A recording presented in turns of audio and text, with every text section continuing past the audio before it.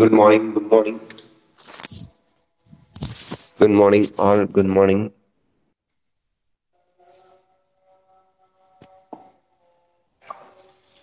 Good morning. இப்போ வந்து நம்ம டிரான்ஸ்கிரிப்ஷன் நேற்று முடிச்சாச்சு. இப்போ டிரான்ஸ்லேஷன் பார்க்கணும். Translation. Okay.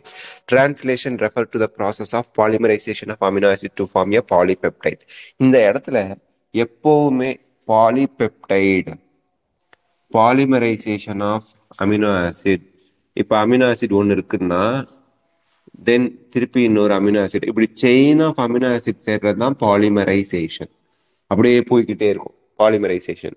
அப்போ ஒரு அமினோ ஆசிடுக்கும் இன்னொரு அமினோ ஆசிடுக்கும் இருக்கிற பாண்டுக்கு பேர் என்ன? Peptide bond. Another peptide bond. So many peptide bonds இருக்கிறது தான் பாலிபெப்டைட் அப்படிம்பாங்க. And a polypeptide is a protein. So proteins R made up of amino acids. அந்த அமினோ ஆசிட்ஸ்க்கு இடையில இருக்க லிங்க் யாரு? அந்த பாண்ட் யாரு? Peptide bond. அதனால அமினோ ஆசிட் சீக்வன்ஸா இருக்கக்கூடிய புரோட்டீனை நம்ம பாலிபெப்டைட் அப்படின்னு சொல்லலாம். Because of the presence of peptide bond. Peptide bond வந்து ஒரு அமினோ ஆசிட்க்கும் இன்னொரு அமினோ ஆசிட்க்கும் இடையில இருக்கிறதுனால பாலிபெப்டைட் செயின் யாரு? புரோட்டீன் தான். எதனால ஆயிருக்கு? அமினோ ஆசிட்ஸ்னால ஆயிருக்கு, மறந்துடக்கூடாது. The order and sequence of amino acids are defined by. இப்போ நல்லா கவனிச்சுக்கோங்க, ஒவ்வொன்னா சொல்லிக்கிட்டே வருவாங்க. ஒவ்வொரு டிஆர்என்ஏ, எம்ஆர்என்ஏ, ஆர்ஆர்என்ஏ எல்லாம் எப்படி வந்து டிரான்ஸ்லேஷன்ல ஹெல்ப் பண்றது அப்படின்னு சொல்லிட்டே வருவாங்க. ஒவ்வொரு லைனும் இம்பார்ட்டன்ட் கொஸ்டின் இருக்கு, பார்த்துக்கணும் நீட்டுக்கு. The order and sequence of amino acids. இப்போ நம்ம என்ன சொன்னோம்? 20 amino acid 20 amino acids protein சிந்தசிஸ்ல involve ஆகுதுன்னு சொல்றோம். அந்த 20 அமினோ ஆசிட்ஸ்ல இப்போ மெத்தியோனைன், வேலைன், குவானைன்ல அந்த குளூட்டமைன் இந்த மாதிரி நமக்கு வந்து அஸ்பாரஜின், இந்த மாதிரி அமினோ ஆசிட்ஸ் வந்து எந்த சீக்வன்ஸ்ல இருக்கணும்? யாரும் செகண்ட்ல, ஃபர்ஸ்ட் எப்பவுமே மெத்தியோனைன் தான். செகண்ட்ல யாரு? தேர்ட்ல யாரு? ரிப்பீட்டட் அமினோ ஆசிட்ஸ் கூட ஒரு சில புரோட்டீன்ல வந்துட்டு அப்புறம் திருப்பி வேற அமினோ ஆசிட் வருவாங்க. அந்த சீக்வன்ஸ் ஆஃப் அமினோ ஆசிட் எந்த வரிசையில இருக்கணும் அப்படிங்கிறத முடிவு பண்றதும், அதே போல அந்த ஆர்டர் என்ன மாதிரி இருக்கணும் அப்படிங்கிறதையும் நம்ம டிசைட் பண்ற அந்த கோடு எதுல இருக்கு அப்படின்னா எம்ஆர்என்ஏல இருக்கு, மெசஞ்சர் ஆர்என்ஏல இருக்கு, மறந்துடக்கூடாது. ஸோ சீக்வன்ஸ் ஆஃப் பேசஸ் எம்ஆர்என்ஏல இருக்கு. அந்த சீக்வன்ஸ் ஆஃப் பேசஸ் தான் அமினோ ஆசிடோட ஆர்டர் அண்ட் சீக்வன்ஸை புரோட்டீன்ல டிசைட் பண்ணுது. இது நீட் கொஸ்டின்ல கேட்பாங்க, பாத்துக்க. எம்ஆர்என்ஏவோட ஃபங்க்ஷன் சொல்லிட்டாங்க protein சிந்தசிஸ்ல. Next, the amino acids R joint by a bond which is known as peptide bond. அதனால அது பாலிபெப்டைட் சொல்றாங்க.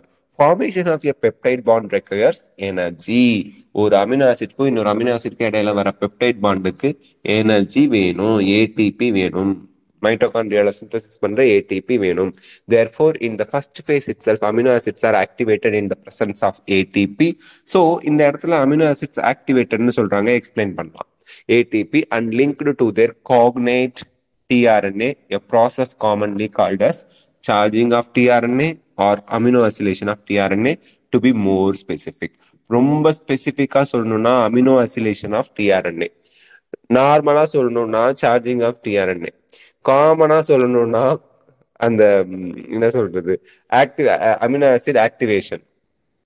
அமினோ ஆசிட் வந்து ஆக்டிவேட் ஆகுது அப்படின்னு சொல்லலாம். ஸோ அமினோ ஆசிட் ஆக்டிவேட் ஆகிறதுக்கு ஏடிபி வேணும். அதை வந்து நம்ம சார்ஜிங் ஆஃப் டிஆர்என்ஏ சொல்வோம் அண்ட் அமினோ அசிலேஷன் ஆஃப் டிஆர்என்ஏ சொல்வோம். அதாவது ஒன்றும் இல்லை, ஒரு டிஆர்என்ஏ இப்படி இருக்கு அப்படின்னா, ஒரே நிமிஷம்,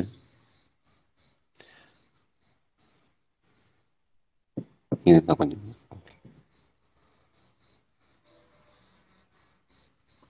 டிஆர்என்ஏ எப்படி இருக்குன்னா, இந்த இடத்துல வந்து அந்த அமினோ ஆசிட் பைண்ட் ஆகும். இதுக்கு ஏடிபி வேணும்னு சொல்றாங்க. இதுக்கு ஏடிபி வேணும். ஏடிபி அமினோ ஆசிட் வந்து டிஆர்என்ஏல பைண்ட் ஆகுறது, காக்னேட் டிஆர்என்ஏ ரெஸ்பெக்டிவ் அதுக்குரிய டிஆர்என்ஏ. ஏன்னா ஒவ்வொரு அமினோ ஆசிட்க்கும் ஒரு டைப் ஆஃப் டிஆர்என்ஏ இருக்குன்னு பார்த்தோம் இல்லையா? அந்த மாதிரி என்ன அமினோ ஆசிட் வந்து டிஆர்என்ஏல பைண்ட் ஆகணும் அப்படிங்கிறது நமக்கு தெரியும். இந்த ஆன்டி கோடானை பொறுத்து வந்து பைண்ட் ஆகும்.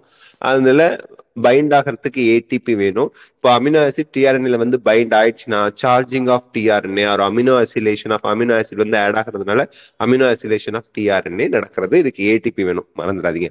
If two such charged tRNAs are brought close enough, the formation of peptide bond between them. அதாவது என்ன சொல்றாங்க, சும்மா சிம்பிளா இப்படி வரையறேன். இது ஒரு டிஆர்என்ஏ, இங்க ஒரு அமினோ ஆசிட் வந்து இருக்கு. அதே போல இன்னொரு டிஆர்என்ஏ,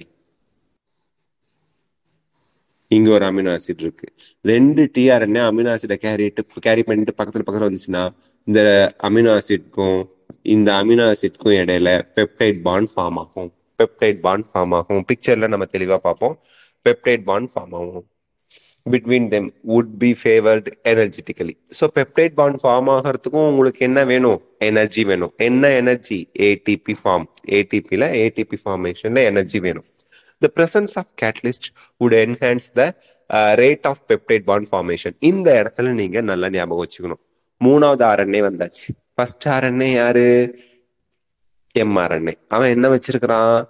எந்த ஆர்டர்ல எந்த சீக்வன்ஸ்ல அமினோ ஆசிட் வந்து சேர்ந்து எந்த மாதிரி protein synthesis ஆகணுங்கிறதுக்கு sequence of bases எதுல இருக்கு? எம்ஆர்என்ஏல இருக்கு. டிஆர்என்ஏ என்ன பண்ண போறான்?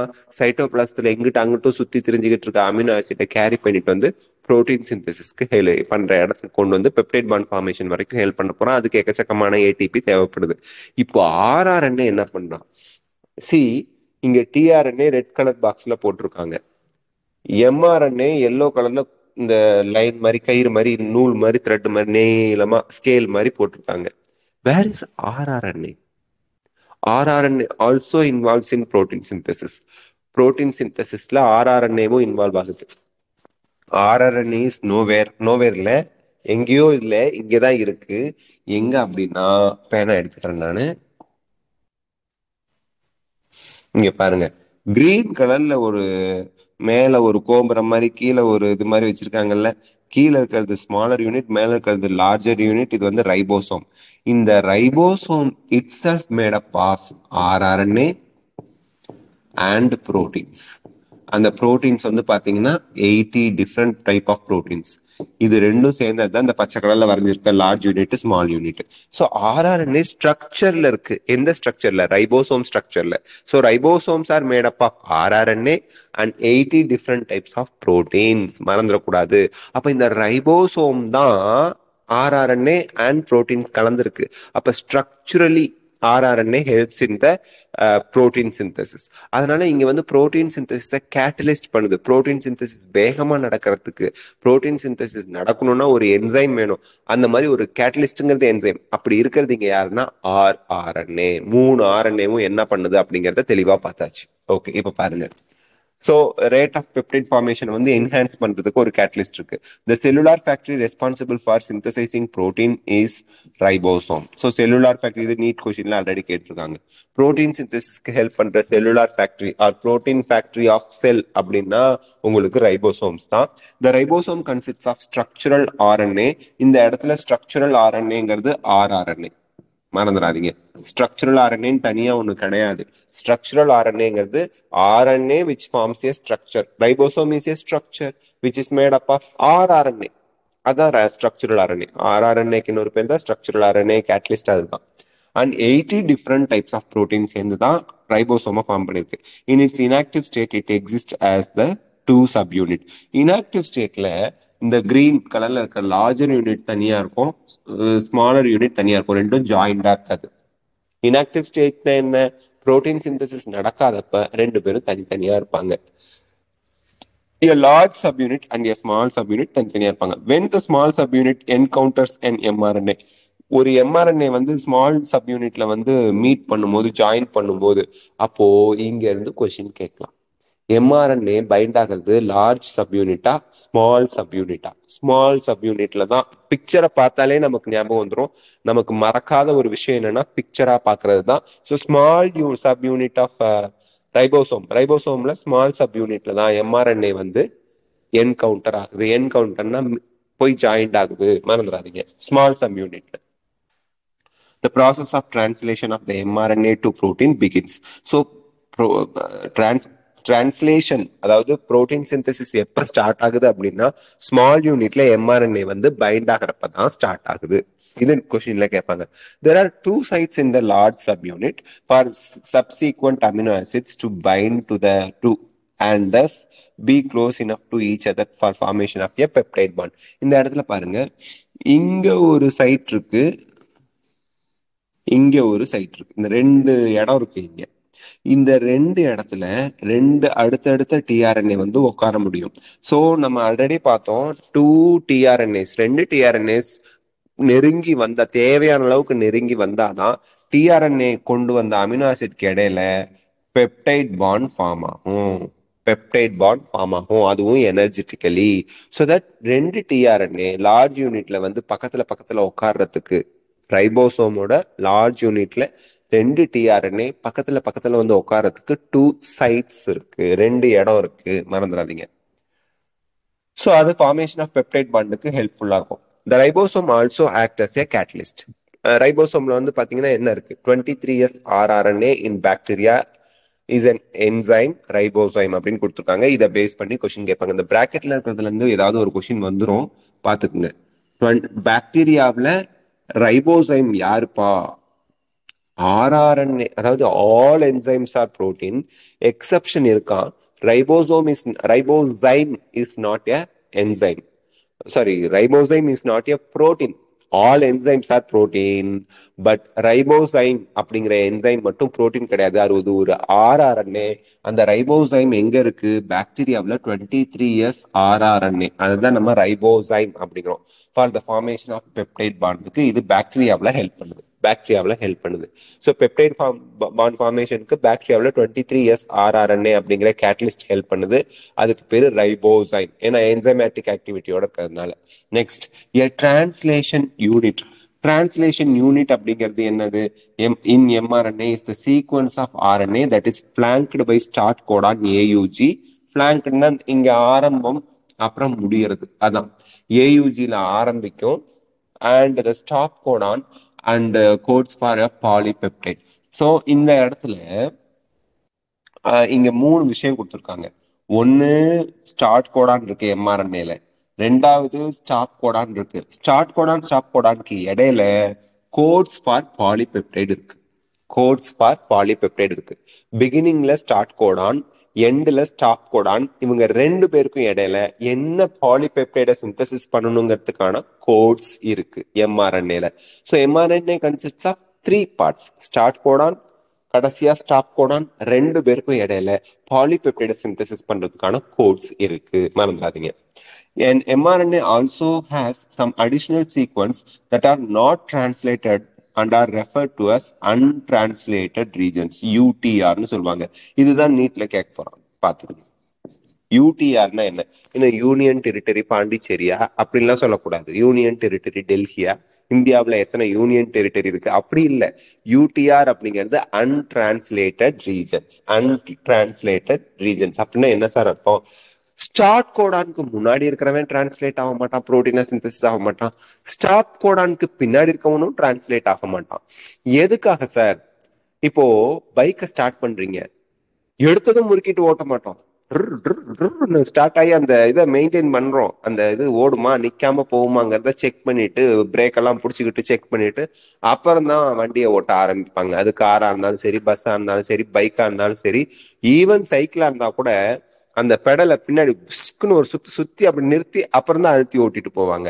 அந்த மாதிரி இங்க புரோட்டீன் சிந்தசிஸ் ஸ்டார்ட் ஆகிறதுக்கு முன்னாடி ரெகுலேட் பண்றதுக்கு பர்ஃபெக்டா கரெக்டா நமக்கு தப்பா போயிடக்கூடாது, புரோட்டீன் தப்பா வந்துடக்கூடாதுங்கிறதுக்காக அன்டிரான்ஸ்லேட்டட் யூனிட் எம்ஆர்என்ஏல போய் ஒரு நகர்ந்து போவோம். ஆனா அது டிரான்ஸ்லேட் ஆகாது. அப்புறம் ஸ்டார்ட் கோடான்ல இருந்து புரோட்டீன் சிந்தசிஸ் ஆகும்.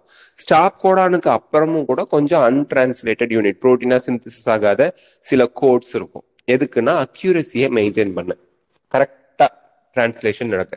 The UTRs are present at both 5' end அதாவது before start Godan and 3' end after stop Godan. அப்ப இந்த இடத்துல அவன் தெளிவா ஒரு விஷயம் சொல்லியிருக்கான். ஸ்டாப் கோடான் 3' endல இருக்கு, ஸ்டார்ட் கோடான் 5' endல இருக்குங்கிறத சொல்லிட்டான். They are required for efficient translation process. Translation பர்ஃபெக்டா நடக்கிறதுக்கு, தப்பு இல்லாம நடக்கிறதுக்கு, புரோட்டீன் சரியா சிந்தசிஸ் ஆகிறதுக்கு இந்த அன்டிரான்ஸ்லேட்டட் ரீஜன்ஸ் UTRs நமக்கு தேவை. அவங்க எங்க இருக்காங்க? ஸ்டாப் கோடானுக்கு பின்னாடி, ஸ்டார்ட் கோடானுக்கு முன்னாடி 5' and 3' அந்த ரெண்டு இடத்துலயுமே இருக்காங்க. அப்பதான் புரோட்டீன் சிந்தசிஸ் பக்காவா நடக்கும். For initiation ribosome binds to mRNA at the start Godan. AUGல வந்து நமக்கு ஸ்மால் யூனிட் ரைபோசோம் வந்து ஜாயிண்ட் ஆகுது. That is recognised only by initiator tRNA. இந்த இடத்துல AUGல வந்து பைண்ட் ஆகிறது இனிஷியேட்டர் tRNA. இனிஷியேட்டர் tRNA யாரு? அது என்ன அமினோ ஆசிடை கேரி பண்ணிட்டு வரும்? மெத்தியோனைன். AUG தான் ஃபர்ஸ்ட் tRNA. அதுல இருக்க ஆன்டி கோடான் யார் இருப்பாங்க? AUGக்கு ஆப்போசிட்டா யார் இருப்பா? AUG mRNAல இருக்கும். UACங்கிற tRNA தான் வரணும். அதுல வந்து கண்டிப்பா மெத்தியோனைன் தான் எடுத்துட்டு வரும். இதுதான் இனிஷியேட்டர் tRNA. இதுதான் initiator tRNA.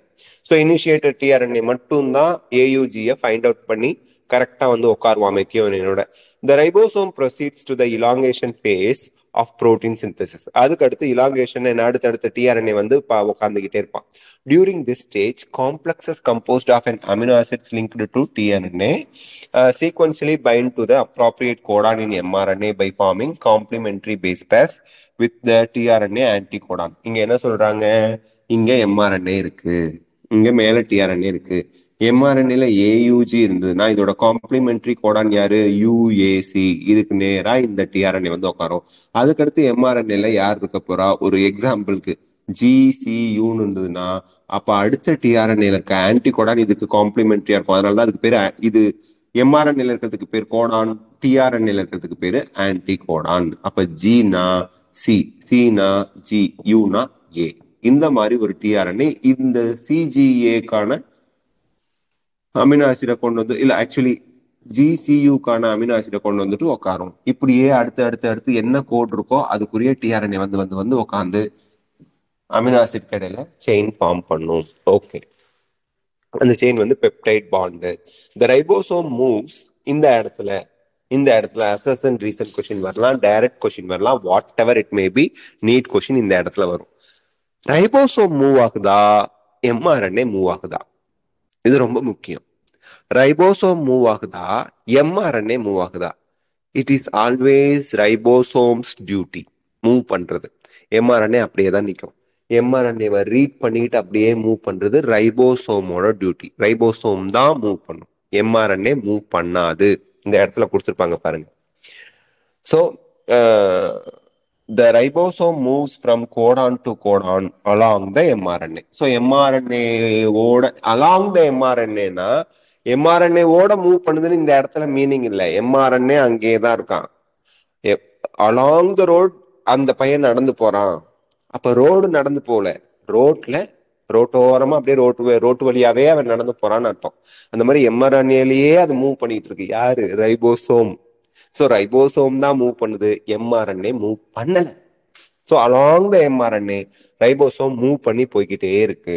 Amino acids R added 1 by 1 translated into polypeptide sequence. So amino acid 1 by 1 add ஆகி பாலிபெப்டைட் சீக்வன்ஸை ஃபார்ம் பண்ணுது. டிக்டேட்டட் பை, இந்த இடத்துல assess and reason any type of question வரலாம். Dictated by DNA and represented by mRNA. டிக்டேட்டட்னா என்ன அர்த்தம்? உங்களுக்கு இன்னொருத்தவங்க சொன்னாங்க, அதை நீங்க பண்றீங்க. ஸோ mRNAக்கு இந்த சீக்வன்ஸ் தான் நீ எடுத்துட்டு போகணும்னு காப்பி எடுத்து கொடுத்ததே DNA தான். So dictated by DNA. அதை கொண்டு வந்து ரைபோசோம்ல, இந்தாப்பா நான் நியூஸ் கொண்டு வந்திருக்கிறேன், இதுக்கு தகுந்த மாதிரி புரோட்டீனை சிந்தசிஸ் பண்ணு, இந்த இன்ஃபர்மேஷன் சீக்வன்ஸ் ஆஃப் கோட் என்கிட்ட இருக்குன்னு mRNA சொல்லுது. உடனே அந்த ரைபோசோம் அது வழியா அப்படியே ரீட் பண்ணி அதுக்கு தகுந்த புரோட்டீனை ப்ரொடியூஸ் பண்ணுது. So that protein synthesis dictated by DNA. ஏன்னா என்ன புரோட்டீன் சிந்தசிஸ் பண்ணணுங்கிறதுக்கான மெயின் இன்ஃபர்மேஷன் ஜீன்ல இருக்கு, டிஎன்ஏல இருக்கு, ஜீன்ல. அதுல இருந்து வந்த எம்ஆர்என்ஏ புரோட்டீனை சிந்தசிஸ் பண்ண ஹெல்ப் பண்ணுது. So represented by mRNA, dictated by DNA, protein சிந்தசிஸோட important terms ஞாபகம் வச்சுங்க. At the end release factor find. So initiator factor, ஃபேக்டர்னு வந்தாலே புரோட்டீன் அர்த்தம். ரிலீஸ் ஃபேக்டர் பைண்ட் ஆகுது டு த ஸ்டாப் கோடான். இந்த இடத்துல நல்லா ஞாபகம் வச்சுக்கணும். ஸ்டார்ட் கோடான்ல இனிஷியேட்டர் டிஆர்என்ஏன்னு படிச்சீங்க. ஸ்டார்ட் கோடான் ஏயுஜில இனிஷியேட்டர் டிஆர்என்ஏன்னு படிச்சீங்க. ஆனா ஸ்டாப் கோடான்ல ஸ்டாப் டிஆர்என்ஏ கிடையாது. அதாவது இங்க ஃபேக்டர் யாரு, ரிலீஸ் ஃபேக்டர் தான் பைண்ட் ஆகிறான். It is a protein, not a tRNA. Stop கோடானுக்கு யுஏஏ, யுஏஜி, UGA, யுஏஏ, யுஏஜி, UGA. இந்த ஸ்டாப் கோடான்ஸுக்கு 3 பேர்ல யாரு வந்தாலும் புரோட்டீன் சிந்தசிஸ் ஸ்டாப் ஆயிடும். No tRNA. ஸ்டாப் கோடானுக்கு டிஆர்என்ஏ கிடையாது. புரோட்டீன் சிந்தசிஸ் ஸ்டாப் ஆக போகுது. டிஆர்என்ஏவோட வேலையே பிரிங்கிங் த அமினோ ஆசிட் தான். புரோட்டீன் சிந்தசிஸ் ஸ்டாப் ஆகிறதுக்கு எதுக்கு உங்களுக்கு அமினோ ஆசிட் தேவையில்லை. டிஆர்என்ஏக்கு இங்க வேலையே இல்லை. அதனால ஸ்டாப் கோடானுக்கு நமக்கு டிஆர்என்ஏ கிடையாது, மறந்துடாதீங்க. அதுக்கு ரிலீஸ் ஃபேக்டர் தான் வந்து பைண்ட் ஆகுது. Terminating translation and releasing the complete polypeptide from ribosome. So ரைபோசோம்ல இருந்து உங்களுக்கு கம்ப்ளீட் பாலிபெப்டைட் ரிலீஸ் ஆயிடுது. இந்த இடத்துல இந்த பிக்சரை வச்சு கொஞ்சம் படிச்சுக்கலாம், நல்லா கவனிக்கணும். இந்த பிக்சர்ல என்ன சார் சொல்றாங்க இப்ப பாருங்க. ஃபர்ஸ்ட் ஒரு டிஆர்என்ஏ இங்க வந்து உக்காந்துச்சு, சாரி இந்த இடத்துல வந்து உக்காந்துச்சு. ஃபர்ஸ்ட் டிஆர்என்ஏ இந்த இடத்துல வந்து உக்காந்துச்சு. அப்புறம் ரைபோசோம் மூவ் ஆகும்போது இந்த டிஆர்என்ஏ இங்க வந்துருச்சு. ஃபர்ஸ்ட் டிஆர்என்ஏ இங்க வந்துச்சு, செகண்ட் டிஆர்என்ஏ இங்க வந்துச்சு. ஃபர்ஸ்ட் டிஆர்என்ஏ வந்த அமினோ ஆசிட்க்கும் செகண்ட் டிஆர்என்ஏ கொண்டு வந்த அமினோ ஆசிட்க்கு இடையில பெப்டைட் பாண்ட் ஃபார்ம் பண்ணுச்சு. ஓகே. அப்புறம் ஃபர்ஸ்ட் டிஆர்என்ஏ வெளியே போயிருச்சு. அப்போ செகண்ட் டிஆர்என்ஏ இங்க வந்துச்சு, மூணாவது டிஆர்என்ஏ இங்க வந்துச்சு. அப்போ ஃபர்ஸ்ட் டிஆர்என்ஏ எப்படி வெளியே போனுச்சுன்னா மொதல் அமினோ ஆசிட் இங்க விட்டுட்டு போனுச்சு. Second டிஆர்என்ஏவோட amino acid, third டிஆர்என்ஏவோட amino acid. Already இவங்க 2 பேருக்கு இடையில பாண்ட் ஃபார்ம் ஆகி இங்க இருக்கிறாங்க. இப்போ இவங்க 2 பேருக்கு இடையில பாண்ட் ஃபார்ம் பண்றாங்க. அப்புறம் இவன் வெளியே போயிடுவான், செகண்ட் வெளியே போயிடுவான், தேர்ட் இங்க வருவான், ஃபோர்த் இங்க வருவான். ஃபர்ஸ்ட் அமினோ ஆசிட் இங்க வந்துடும், செகண்ட் அமினோ ஆசிட் இங்க வந்துடும், தேர்டு ஃபோர்த்துக்கு இடையில பாண்ட் ஆகும். அப்புறம் மூணாவது வெளியே வருவான். அப்ப இங்க 4 ஆயிடுவான், இங்க 5 ஆயிடுவான். ஸோ இங்க first, second, third, fourth, fifth, அந்த ஃபிஃப்த் டிஆர்என்ஏ கொண்டு வந்துவேன். இப்படியே போய் தான் இந்த polypeptide chain amino acid sequence form ஆனது. இதுதான் இந்த பிக்சருக்கான விளக்கம். பாருங்க, அடுத்தடுத்த டிஆர்என்ஏ வரான், இங்க இருந்து டிஆர்என் 2 பேருக்கு தான் இங்க இடம் இருக்கு. ஒருத்தன் உள்ள வந்தா ஒருத்தன் வெளியே போயிடுவான். ஆனா அவன் கொண்டு வந்த அமினோ ஆசிட்ல செயினை ஃபார்ம் பண்ணிட்டு வெளியே போயிடுவான் tRNA. So amino acid chain மட்டும் ஃபர்தரா இருந்துகிட்டே இருக்கும். கடைசியா ரிலீஸ் ஃபேக்டர் வந்து பைண்ட் ஆகும்போது there will be no tRNA for stop codon. Release factor find ஆகும்போது இந்த அமினோ ஆசிட் சீக்வன்ஸ் நல்லா பெருசா ஒரு புரோட்டீனா இருக்கும், அது தனியா போயிடும். ரைபோசோம் 2 தனியா போயிடும், எம்ஆர்என்ஏ தனியா போயிடும், டிஆர்என்ஏ தனியா போயிடும். எல்லாமே பொழப்ப பார்த்து போயிடுவான். புரோட்டீன் தயாரிச்சிருச்சு இல்ல, அந்த புரோட்டீன் எங்க யூஸ் ஆகுமோ அங்க போய் அது யூஸ் ஆயிடும். Translation over. இதுக்கு இடையில இருக்க சொன்ன அத்தனை இம்பார்ட்டன்டான லைன்ஸும் நீங்க பாத்துக்கங்க. Next, regulation of gene expression. Gene எக்ஸ்பிரஷன்ங்கிறது nothing but production of a protein, synthesis of a protein தான் ஜீன் எக்ஸ்பிரஷன். இப்போ ரெகுலேஷன் ஆஃப் ஜீன் எக்ஸ்பிரஷன் அப்படிங்கும் போது refers to a very Brad term that may occur at various levels. So regulation அப்படிங்கும் போது gene expression is a protein.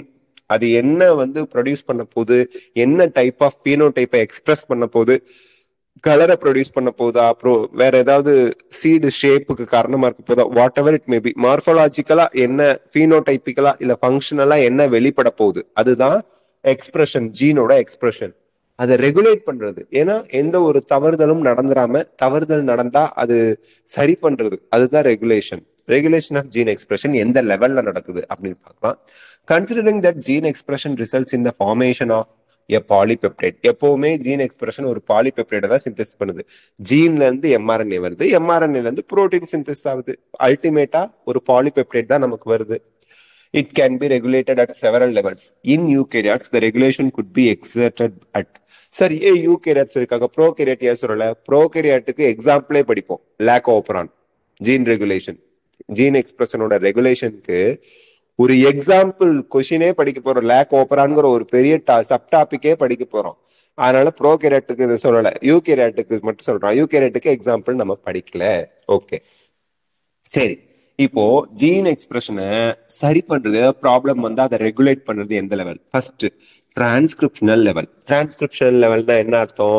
டிஎன்ஏல இருந்து RNA form ஆகும் போதே தவறுதல் ஏதாவது நடந்திருந்தா அதை சரி பண்றதுக்கான ஸ்டெப்ஸ் எடுக்கப்படும். Formation of primary transcript. அப்போ பிரைமரி டிரான்ஸ்கிரிப்ட்னா யாரு? ஹெச்என்ஆர்என்ஏ. இவன் தான் என்னவா ப்ராசஸிங் ஆகுவான்? எம்ஆர்என்ஏவா ப்ராசஸிங் ஆகுவான். ஸோ பிரைமரி டிரான்ஸ்கிரிப்ட்னா யாருன்னு உங்களுக்கு டவுட் வரக்கூடாது. Heterogeneous nuclear RNA. Okay, processing லெவல்ல நடக்கும்.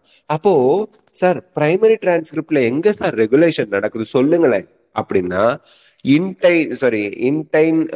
இன்ட்ரான் எக்ஸான் இன்ட்ரான் எக்ஸான் இன்டைன் எக்ஸைன்ங்கிற அது போலன் கிரேட்ல வருது. இன்ட்ரான் எக்ஸான். இன்ட்ரான் யாரு? இன்டரப்டட் சீக்வன்ஸ், ஃபங்க்ஷன் ஆக மாட்டான். அவனெல்லாம் கட் பண்ணி தூக்கி போட்டுட்டு எக்ஸான் மட்டும் பைண்ட் பண்றான். அது ரெகுலேஷன் தானே.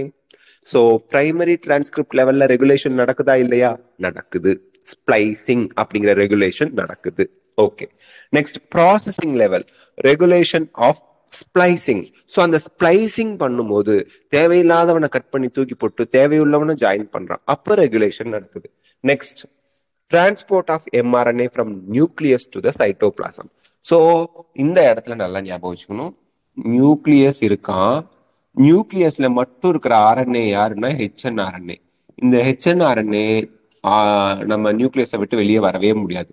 அதுல ஒரு கேப்னு ஒருத்தன் ஆட் ஆகுறான், டெய்ல்னு ஒருத்தன் ஆட் ஆகுறான். லாஸ்ட் கிளாஸ்ல பார்த்தோம், இதுக்கு முன்னாடி கிளாஸ்ல. இதான் ரெகுலேஷன். அப்புறம் தான் அந்த அதுக்கு பேரே எம்ஆர்என்ஏ. இன்ட்ரான் தூக்கி போட்டுட்டு எக்ஸானை மட்டும் ஜாயின் பண்ணி கேபிட்டல்லாம் வந்து அதுக்கு பேர் தான் எம்ஆர்என்ஏ. எம்ஆர்என்ஏ மட்டும் தான் நியூக்ளியர் போர் வழியா சைட்டோபிளாஸ்டுக்கு வரும். ஹெச்ஆர்என்ஏ can not come out of nucleus. So ஹெச்ஆர்என்ஏ gap, டெய்ல்னா poly அடினைலேட், ஏஏஏன்னு 200 300 இருக்கும். கேப்னா MG triple B, methyl guanosine triphosphate இருக்கும். ஸோ இவன் இருந்தாதான் அது ஐடி கார்டு. நம்ம நியூக்ளியஸ் விட்டு நியூக்ளியர் போர் வழியா சைட்டோபிளாஸ்டுக்கு வருது. அங்கேயும் ரெகுலேஷன் நடக்கும். Transport of mRNA from nucleus to the cytoplasm. Translation level, இப்போ நம்ம படிச்சோம் இல்லையா புரோட்டீன் சிந்தசிஸ், இன்னைக்கு படிச்சிருக்கோம் ஃபர்ஸ்ட் டாபிக். அந்த புரோட்டீன் சிந்தசிஸ் லெவல்ல கூட அந்த கரெக்ஷன் ரெகுலேஷன் நடக்கும். ஸோ ரெகுலேஷன் 4 லெவல்ல நடக்கும். கொஸ்டின் கேட்பாங்க, பார்த்துக்கோங்க. The genes in the cell are expressed to perform a particular function or a set of functions. ஒரு ஜீன் வந்து ஒரு ஃபங்க்ஷன் மட்டும் பண்ணலாம், இல்ல செட் ஆஃப் ஃபங்க்ஷன் பண்ணலாம். For example, if an enzyme called beta galactosidase enzyme, it is synthesized by E. coli. ப்ரோகேரியாட்டுக்கு வந்துட்டாங்க, யூகேரியாட்ல இருந்தவங்க ப்ரோகேரியாட்டுக்கு வந்துட்டாங்க. ஸோ பீட்டா கேலக்டோசிடேஸ் அப்படிங்கிற என்சைமை சிந்தசைஸ் பண்ற E. coli, it is used to catalyze the hydrolysis of a disaccharide. So இங்க என்ன சொல்றாங்க? Beta galactosidase function சொல்றாங்க. இந்த என்சைமோட ஃபங்க்ஷன் என்னன்னா டைசாக்கரைட ஹைட்ரோலைஸ் பண்றது, பிரேக் பண்றதுக்கு ஹெல்ப் பண்றது. டைசாக்கரைட்ஸை டைஜஸ்ட் பண்றது இல்ல பிரேக் டவுன் பண்றதுக்கு ஹெல்ப் பண்றது பீட்டா கேலக்டோசிடேஸ் என்சைம். அந்த enzyme, all enzymes R protein. Beta galactosidase enzyme is a protein. So அந்த புரோட்டீன் சிந்தசிஸ் பண்ணணும்னா ஜீன் எக்ஸ்பிரஷன் மூலியமா தான் வரணும். டிஎன்ஏல இருந்து எம்ஆர்என்ஏ வந்து டிரான்ஸ்கிரிப்ஷன் நடந்து எம்ஆர்என்ஏல இருந்து டிரான்ஸ்லேஷன் நடந்தாதான் பீட்டா கேலக்டோசிடேஸ் வரும். ஸோ அந்த என்சைம் எதுக்கு ஹெல்ப் பண்ணுது? டைசாக்கரைட் லாக்டோஸை டைஜஸ்ட் பண்ண ஹெல்ப் பண்ணுது. லாக்டோஸ்ல இருந்து என்னவா பண்ணுது? Galactose and glucose. இது NEET question. லாக்டோஸ்ங்கிற disaccharide synthesis break down ஆனா உங்களுக்கு என்ன ப்ராடக்ட் கிடைக்கும்? கேலக்டோஸ் அண்ட் குளுக்கோஸ் கிடைக்கும். கேலக்டோஸ் அண்ட் குளுக்கோஸ் கிடைக்கும், மறந்துடாதீங்க. The bacteria use them as a source of energy. யாரு? கேலக்டோஸும் குளுக்கோஸும் தான் சோர்ஸ் ஆஃப் எனர்ஜி. பாக்டீரியாவுக்கு குளுக்கோஸ் தானே source of energy, கேலக்டோஸும். Hence, if the bacteria do not have lactose around them, bacteria இங்க இருக்கான், அந்த பாக்டீரியாவை சுத்தி லாக்டோஸ் இருக்கு. அந்த லாக்டோஸ் இருந்ததுன்னா பாக்டீரியா உள்ள இழுத்து அதை டைஜஸ்ட் பண்ணும். ஒருவேளை சுத்தி லாக்டோஸே இல்ல, சோறு தண்ணியே சுத்தி இல்ல, பாக்டீரியாவுக்கு அதை டைஜஸ்ட் பண்ணணுங்கிற வேலையே கிடையாது. ஏன்னா லாக்டோஸே இல்ல. Bacteria do not have lactose around them to be utilized for energy source. They would no longer require the synthesis of the enzyme beta galactosidase. எங்க பீட்டா கேலக்டோசிடேஸ் எதுக்கு வேணும்? லாக்டோஸை கேலக்டோஸ் குளுக்கோஸா டைஜஸ்ட் பண்ண வேணும். லாக்டோஸே இல்ல, பீட்டா கேலக்டோசிடேஸ் என்சைம் இருந்து என்ன பிரயோஜனம்? Digest பண்ண வேண்டிய ஆளே டைஜஸ்ட் யார பண்ணணும்? லாக்டோஸ பண்ணணும். லாக்டோஸே இல்ல, சோறு தண்ணியே இல்ல, டைஜஸ்டிவ் என்சைம் இருந்து என்ன பிரயோஜனம்? பசி தான் வரும், சோறு இல்லை, அப்ப என்சைம் தேவையில்லை. Therefore, in simple terms, it is the metabolic, physiological and environmental condition. Metabolic na செல்லுக்குள்ள நடக்கிற புரோட்டீன் சிந்தசிஸ், என்சைம் ஃபார்மேஷன், இதெல்லாம் ஜீன் எக்ஸ்பிரஷன் இதெல்லாம். பிசியலாஜிக்கல் அப்படின்னா டைஜஷன் ப்ராசஸ், அந்த மாதிரி ஃபங்க்ஷனிங் ஆகிறது. என்விரான்மெண்டல் ப்ராசஸ்னா ஃபுட் இருந்தா அவைலபிளா இருக்கா, ஃபுட் இல்லையா, அதான் environmental condition that regulate expression of jeans. The development and differentiation of embryo into adult organism are also a result of the coordination regulation of expression of several sets of genes. So embryoல இருந்து, எம்ப்ரியோங்கிறது ஒரு structure, அந்த அளவுக்கு பெரிய டிஃபரன்ஷியேட்லாம் ஆயிருக்காது. Root stem லீஃப்லாம் பிளான்ட்ல இருக்காது, அனிமல்ஸ்ல கை கால் எல்லாம் முளைச்சிருக்காது. So அந்த மாதிரி embryo ஸ்டேஜ்ல இருந்து என்டையர் ஆர்கானிசமும் வரத்துக்கு காரணமும் இந்த செவரல் செட்ஸ் ஆஃப் ஜீன்ஸோட எக்ஸ்பிரஷன் தான். இன் prokaryotes control of rate of transcriptional initiation. இந்த இடத்துல நல்லா பாத்துக்குங்க. ப்ரோகேரியாட்ல நம்ம படிக்கிற எக்ஸாம்பிள்ல எந்த லெவல்ல ரெகுலேஷன் நடக்கிறத பார்க்க போறோம். லேக் ஓப்பரான் படிச்சாலும் சரி, இந்த இந்த இந்த பேராகிராஃப்ல படிக்கும் போதும் சரி, டிரான்ஸ்கிரிப்ஷனல் லெவல்லையே டிரான்ஸ்கிரிப்ஷனல் லெவல்ல ரெகுலேஷன் நடக்குது. What is transcription? டிஎன்ஏல இருந்து எம்ஆர்என்ஏ வருது, அதான் டிரான்ஸ்கிரிப்ஷன். ஆர்ஆர்என்ஏ டிஆர்என்ஏ, டிஎன்ஏல இருந்து ஆர்என்ஏ வர்றதுக்கு பேரு டிரான்ஸ்கிரிப்ஷன். ஸோ நம்ம படிக்கிற ரெகுலேஷன், நம்ம என்சிஆர்டில நீட் சிலபஸ்ல படிக்கிறது transcriptional level regulation. Okay. In prokaryotes control of rate of transcriptional initiation. டிரான்ஸ்கிரிப்ஷனை start பண்ற இடத்துலயே உங்களுக்கு வந்து ப்ரோகேரியாட்ஸ்ல அந்த கண்ட்ரோல் வந்துருது. Is the predominant side for control of gene expression. So regulation of gene expression, கண்ட்ரோல்னா இங்க ரெகுலேஷன் வந்துடும். Regulation of gene expression ப்ரோகேரியாட்ல transcriptional லெவல்ல நடக்கிறதுக்கான எக்ஸாம்பிள் நம்ம படிக்க போறோம். இன் எ transcription unit, the activity of RNA polymerase at a given promoter is in turn regulated by interaction with accessory proteins, which affects its ability to recognize start site. இந்த இடத்துல என்ன சொல்றாங்க? Promoter ரீஜன்ல தான் உங்களுக்கு ஆர்என்ஏ பாலிமரேஸ் என்சைம் போய் find ஆகும். ப்ரொமோட்டார்ல RNA polymerase find ஆனாதான் transcription start ஆகும். அங்க உங்களுக்கு ஆர்என்ஏ பாலிமரேஸோட இன்னொருத்தர் தேவை அப்படின்னு படிச்சோம் டிரான்ஸ்கிரிப்ஷன் படிக்கும்போது. Sigma factor, sigma factor. ஃபேக்டர்னா protein சொன்னோம். எந்த இடத்துல ஃபேக்டர் வந்தாலும் அது புரோட்டீனை ரெப்ரசென்ட் பண்ணும். Sigma factor. ஸோ இந்த இடத்துல தெளிவா நம்ம ஞாபகம் வச்சுக்க வேண்டியது என்னன்னா, அக்சசரி புரோட்டீன் ஒண்ணு கொடுத்துருக்கானே சார், எங்களுக்கு மண்டைய பிச்சுக்குதே சார், திடீர்னு அக்சசரி புரோட்டீன் டிரான்ஸ்லேஷன்ல, சாரி டிரான்ஸ்கிரிப்ஷன்ல எங்க இருந்து வந்துச்சு? டிரான்ஸ்கிரிப்ஷன் அப்படிங்கிறது டிஎன்ஏ டு ஆர்என்ஏ. அந்த இனிஷியேட்டர் ரீஜன்ல, அதாவது ப்ரொமோட்டார் ரீஜன்ல ஆர்என்ஏ பாலிமரேஸ் பைண்ட் ஆகும்போது வெறும் ஆர்என்ஏ பாலிமரேஸ் மட்டும் டிரான்ஸ்கிரிப்ஷன் பண்ண முடியாது. அதை ஸ்டார்ட் பண்றதுக்கு சிக்மா ஃபேக்டர் வேணும், ஸ்டாப் பண்றதுக்கு ரோ ஃபேக்டர் வேணும். இந்த சிக்மா ஃபேக்டர் தான் இங்க அக்சசரி புரோட்டீன், ஹெல்பிங் புரோட்டீன் அப்படின்னு சொல்றோம். Okay. Which affects it's ability to recognise start side. Okay. These regulatory proteins can be act both positively as well as negatively. இந்த இடத்துல அந்த சிக்மா புரோட்டீன் மாதிரி இருக்கக்கூடிய ஹெல்பிங் புரோட்டீன் இருக்கு இல்லையா, அவங்க புரோட்டீன் சிந்தசிஸ் ஆக்டிவேட்டும் பண்ணலாம், புரோட்டீன் சிந்தசிஸ் ஸ்டாப்பும் பண்ணலாம். The accessibility of promoter region prokaryotic DNA is in many cases regulated by interaction of protein with sequence termed as operator.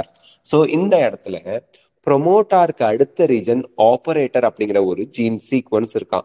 இந்த ஆபரேட்டர் தான் நமக்கு இப்போ டிரான்ஸ்கிரிப்ஷன் நடக்கணுமா வேணாமா அப்படிங்கிறத நமக்கு இல்ல, பாக்டீரியாவில் ப்ரோகேரியாட்ல டிசைட் பண்றோம் ஆபரேட்டர். ஸோ இந்த இடத்துல ஒண்ணு கன்ஃபியூஸ் பண்ணிக்காதீங்க, எக்ஸ்ட்ரா கொடுக்குறாங்கன்னு நினைக்காதீங்க. ப்ரோகேரியாட்ல ப்ரொமோட்டார், டெர்மினேட்டர். ப்ரொமோட்டாருக்கு அட்ஜசன்ட் சீக்வன்ஸ்க்கு பேரு ஆபரேட்டர். ஆபரேட் பண்றவன்னா யாரு, நடக்கணுமா வேணாமா, நான் வந்து ஆபரேட்டர். ஸோ இங்க ஆபரேட்டர் வந்து டிரான்ஸ்கிரிப்ஷன் நடக்கணுமா வேணாமாங்கிற முடிவு பண்றது ஆபரேட்டர் தான். ஓகே. இன்டராக்ட் பண்றான். Okay. The operator region is adjacent to the promoter element. இதுல ப்ரோகேரியாட்ஸ்ல ப்ரொமோட்டருக்கு பக்கத்திலேயே ஆபரேட்டர் இருக்காங்க. In most ஓப்பரான்ஸ். ஓப்பரான்னா என்ன சார்?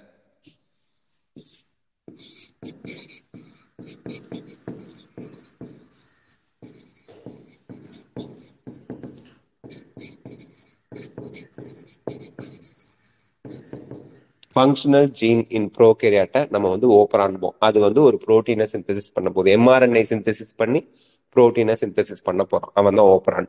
அதுல ஆப்பரேட்டர் ரீஜன் ஒருத்தர் இருக்கிறதுனால அந்த பேர் ஓப்பரான்னு பேர் கொடுத்துருக்காங்க. ஞாபகம் வச்சுங்க. Sequence of the operator find a repressor protein. So repressor ஆப்பரேட்டர்ல ஓப்பரான்ல இருக்க ஆப்பரேட்டர்ல ரெப்ரஸார் பைண்ட் ஆனா ரெப்ரஸார் அப்படின்னாலே ஸ்டாப் பண்றவன் அர்த்தம், நிறுத்துறவன் அர்த்தம். ஸோ ரெப்ரஸார் பைண்ட் ஆனா டிரான்ஸ்கிரிப்ஷன் நின்று போயிடும். ரெப்ரஸார் பைண்ட் ஆகலைன்னா டிரான்ஸ்கிரிப்ஷன் செவனேன்னு நடக்கும். அவ்வளவுதான், ஞாபகம் வச்சுங்க. Each ஓப்பரான் has it specific operator and specific repressor. So ஒரு ரெப்ரஸார் வந்து ஒரு அந்த gene, ஆப்பரான் is a gene, functional unit gene, ஆப்பரான் is a gene. ஒவ்வொரு ஆப்பரானுக்கும் தனித்தனி ரெப்ரஸார் இருப்பான். இப்போ ஒரே ரெப்ரஸார் எல்லா ஜீனையும் போய் கண்ட்ரோல் பண்ண மாட்டான். ஒரு ஜீன்னா ஒரு ரெப்ரஸார் தான் இருப்பான் பர்ஃபெக்டா. ஃபார் எக்ஸாம்பிள் லேக் ஆப்பரேட்டர், லேக்னா லாக்டோஸ்னு அர்த்தம். இதை ஒரு தடவை நீட்ல கேட்டிருந்தாங்க. லேக்கோட ஃபுல் ஃபார்ம் என்னன்னு லாக்டோஸ் புக்லயே இருக்கு. நான் காமிக்கிறேன், உங்களுக்கு திடீர்னு டவுட் வரும். லாக்டோஸா lactic ஆசிடான்னு. Lactic ஆசிட்ல lactose. Lakh ஆப்பரான், lakh ஆப்பரேட்டர்ல இருக்க எல்ஏசி லேக்னா லாக்டோஸ், மறந்துடாதீங்க. is present only in the lac operon. So lactose operonல மட்டும்தான் lac operator இருப்பான். And it interacts with specifically to lac repressor. So lac operator, lac repressorல lac operonல மட்டும்தான் இருப்பாங்க. இன்னொரு tryptophan operon ஒன்று இருக்குன்னு வச்சுக்கோங்க, அங்க இவங்கலாம் இருக்க மாட்டாங்க. ஓகே, ஸோ ஸ்பெசிஃபிக்காக தான் இருப்பாங்க. So with this we complete the session. Lakh ஓப்பரான் தனியா படிக்கலாம். இதுல கொடுத்துருக்கான் பாருங்க, இதுதான் நீட் கொஸ்டின் கேட்டா நிறைய குழந்தைங்க வந்து கரெக்டா எழுதிட்டு வந்தாங்க. Very good. நிறைய குழந்தைங்க, சில குழந்தைகள் தவறா எழுதினாங்க. Lakh refers lactose. இப்பெல்லாம் இந்த காலத்து குழந்தைங்கலாம் டீச்சர் சொன்னாவோ இல்லை யாரும் சொன்னாவோ நம்புறது இல்லை. ப்ரூஃப் காமிச்சிடணும். அது என்சிஆர்டில இருக்கு. Lakh refers to lactose. அப்போ கூட போய் கூகுள் பண்ணுவாங்க, இந்த ஆள் சொல்றதை நம்ப முடியல, லேக் ரெஃபர்ஸ் டு அப்படின்னு. அது லாக்டிக் ஆசிடா லாக்டோஸா? சி, லாக்டோஸ் கொடுத்துட்டான். Here lakh refers to lactose, புக்ல இருக்கு, மறந்துடாதீங்க. இது கொஸ்டினா கேட்டிருக்காங்க. ஸோ பிராக்கெட்ல இருக்கிறதெல்லாம் நல்லா பாத்துங்க. கொஸ்டின் கேட்கறான், ஒரு 5-6 கொஸ்டின் வந்துருது பிராக்கெட்ல இருந்து. ஸோ லேக் ஓப்ரான் நாளைக்கு நம்ம பார்க்கலாம். இப்போ இதோடய லேக் ஓப்ரான் நடத்தினா மண்டை பிச்சுக்கும். நீங்க டிரான்ஸ்லேஷன் படிங்க, ரெகுலேஷன் ஆஃப் ஜீன் படிங்க. லேக் ஓப்ரான் நாளைக்கு நம்ம பார்க்கலாம். லேக் ஓப்ரான் ஈகோடையில இருக்கிற ஒண்ணு. ஓகேங்களா? அவ்வளவுதான். இன்னும் 3 டாபிக் தான் மொத்தம். லேக் ஓப்ரானோட சேர்த்தே 3 டாபிக் தான். கடகடன் நம்ம மாலிகுலர் பேஸ் ஆஃப் இன்ஹெரிட்டன்ஸை 2-3 டேஸ்ல முடிச்சிடலாம். முடிச்சுட்டு அடுத்த சாப்டர் போயிடலாம். ஓகேங்களா? Thank you so much. Take care. உங்களுக்கு டவுட் இருக்கவங்க மட்டும் கேளுங்க.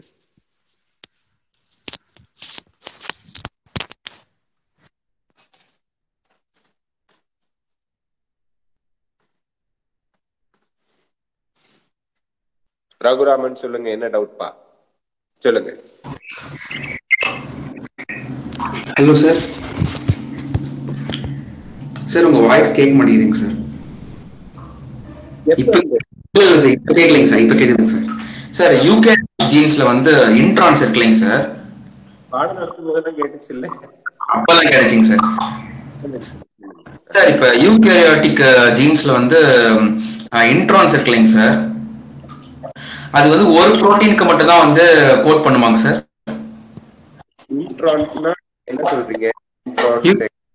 Introns, இன்ட்ரான் exon இருக்குல்லைங்க sir. அதுல இன்ட்ரான் வந்து நமக்கு நான் ஃபங்க்ஷனல்பா. அதெல்லாம் போய் இன்ட்ரான் சீக்வென்ஸ் எக்ஸான் ஜாயின் பண்ண, அதாவது ஒரு ஃபங்க்ஷனல் பார்ட் வந்து ஒரு சிஸ்ட்ரான் வந்து ஒரு புரோட்டீன் தான், ஒரு பெப்டைடு தான், ஒரு பாலிபெப்டைடு தான் சீக்வென்ஸ் இது பண்ணும், கோட் பண்ணும். ஆமாப்பா, ஒண்ணுதான் சார். இப்போ வந்து ப்ரோகேரியாட்ஸ்ல வந்து இன்ட்ரான்ஸ் கிடையாதுங்க சார். ஆமா. அப்ப அதனால லேக் ஓப்ரான் வந்து அது சிந்தசிஸ் ஆகுதாங்க சார்? எக்ஸாக்ட்லி. ப்ரோகேரியாட்ஸ் வந்து பாத்தீங்கன்னா ஹைலி அட்வான்ஸ்டு மெக்கானிசம் வச்சிருக்கான். அவனுல இன்ட்ரான்ஸே கிடையாது. அந்த ஸ்ப்ளைசிங்கிற ப்ராசஸே அவனுக்கு கிடையாது. செக்ஷன் ஆர்என்ஏ இருந்து எம்ஆர்என்ஏ வரதெல்லாம் கிடையாது அவனுக்கு. அதுல எம்ஆர்என்ஏ ஒரு எம்ஆர்என்ஏலையும் மோர் தென் 1 புரோட்டீன் சிந்தசிஸ் பண்றதுக்கான சீக்வென்ஸ் வச்சிருப்பான். பாலிசிஸ்ட்ரான். ஒரு எம்ஆர்என்ஏல மோர் தென் 1 cistron is the functional unit. அப்போ ஒரு ஜீன்ல புரோட்டீனை சிந்தசிஸ் பண்றதுக்கான சிஸ்ட்ரான், இந்த ப்ரோமோட்டார், டெர்மினேட்டர், ஒவ்வொரு ப்ரோகேரியாட்ல மோஸ்ட் ஆஃப் தி ஜீன்ல இருப்பான். But யூகேரியட்ல it is மோனோசிஸ்ட்ரானிக். ஒரு சீக்வன்ஸ்ல ஒரு புரோட்டீன் தான் சிந்தசிஸ் ஆகும். ஓகேங்க சார். வேற யாருக்கு டவுட் இருக்கு? நீங்க ஹேண்ட் ரைஸ் கொடுத்துருந்தீங்கன்னா க்ளோஸ் பண்ணிட்டு கொடுங்க. க்ளோஸ் பண்ணிட்டு திருப்பி கொடுங்க. லக்ஷ்மி நாராயணன் ஹேண்ட் ரைஸ் பண்ணியிருந்தீங்க, அதை க்ளோஸ் பண்ணிட்டு திருப்பி கொடுங்க டவுட் இருந்தா. டவுட் இல்லைன்னா நோ இஷ்யூஸ்.